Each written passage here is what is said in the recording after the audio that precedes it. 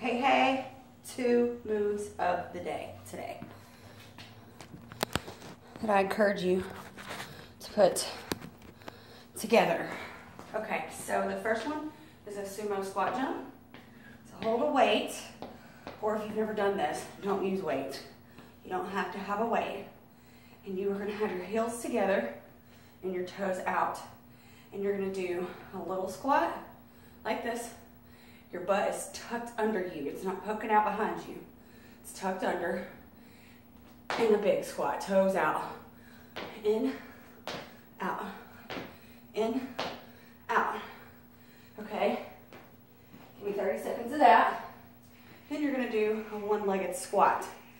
Again, if you've never done this, do so without weight. So, start here. Your chest is up. Your hands are by your knee.